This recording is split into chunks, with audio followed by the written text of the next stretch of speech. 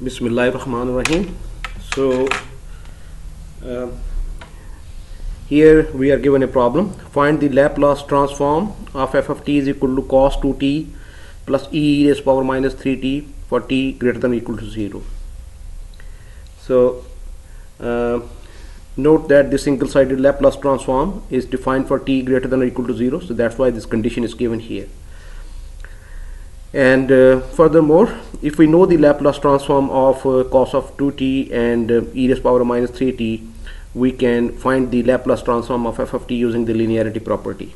So we make use of linearity property here. We're given that f of t is equal to cos 2t plus e raised to power minus 3t. So we know that the Laplace transform of cos omega t is given by s over s square plus omega square, right? And the Laplace transform of e raised to power minus at is given by 1 over s plus a. So using these values, we can find the Laplace transform of f of t using the linearity property. So Laplace transform of f of t is equal to the Laplace transform of cos 2t. This is the linearity property, that the Laplace transform of sum of two functions is the Laplace transform of is the sum of the Laplace transform of those functions. So the Laplace transform of e is power minus 3t here.